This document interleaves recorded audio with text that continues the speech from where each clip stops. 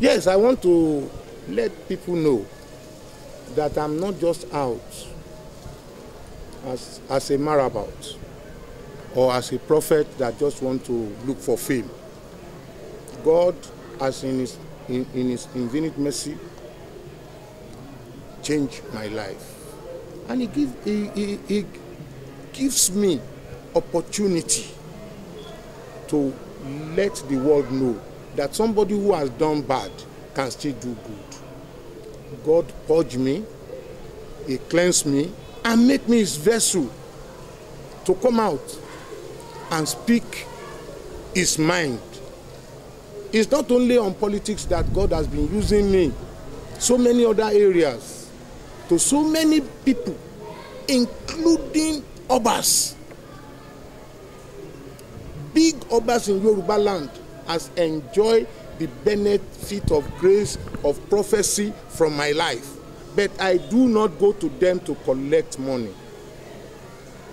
God has asked me to focus on my evangelism, particularly to the prison ministry, where so many people have been released and handed over to me. Over 2,500 ex-convicts has been rehabilitated by Prison Rehabilitation Mission International, of which I am the Director General. All these are works of the prophecy that God has given to me. I've been able to engage the seriousness through prophecy. People that are in the United States of America that have supported me through prophecy. And today we are working together.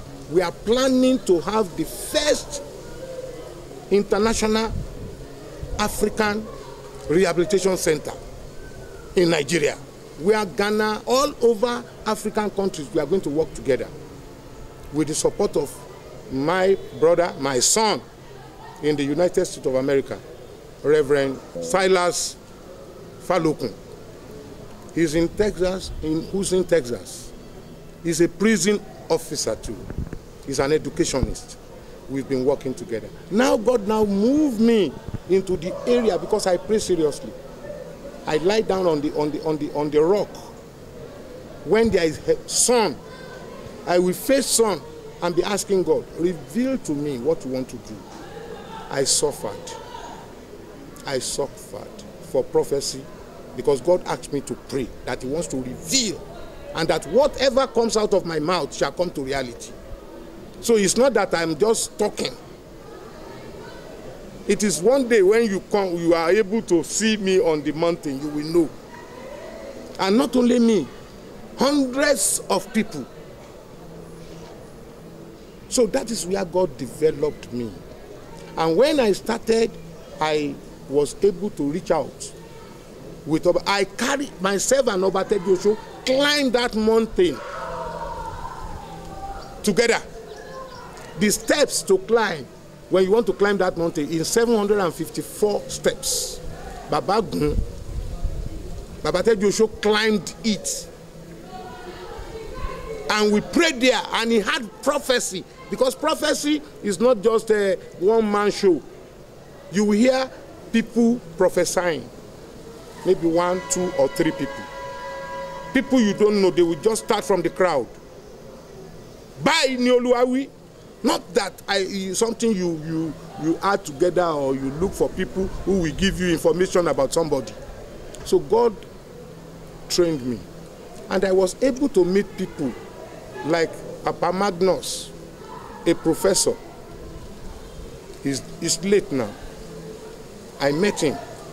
I was able to stay under the tutelage of Papa, late I.G. Sapo, the chairman of the Apostolic Church, Lona.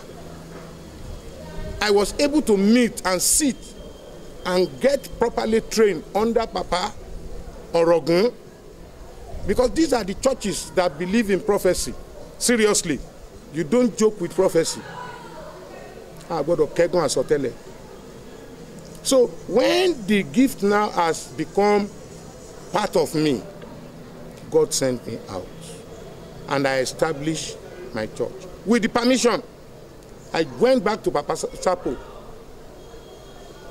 I told them God has called me.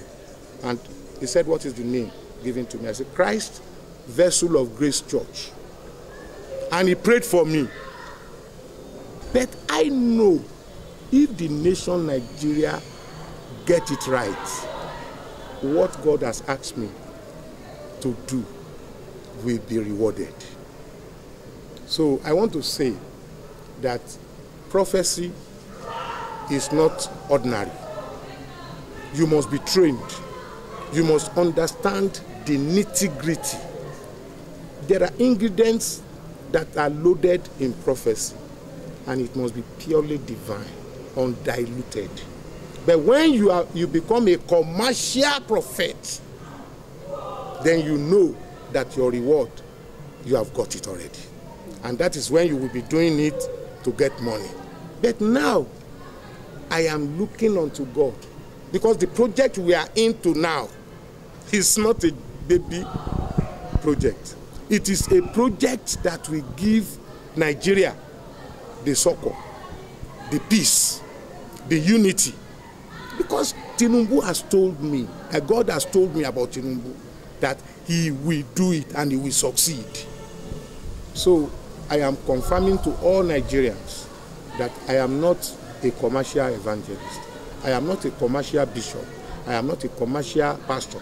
I am saying the truth and nothing but the truth. And that is why I did not have the appellage, a prophet. I am a bishop. I did not compete with all the prophets in the market, in the community. I am a bishop, but God speaks to me. Thank you.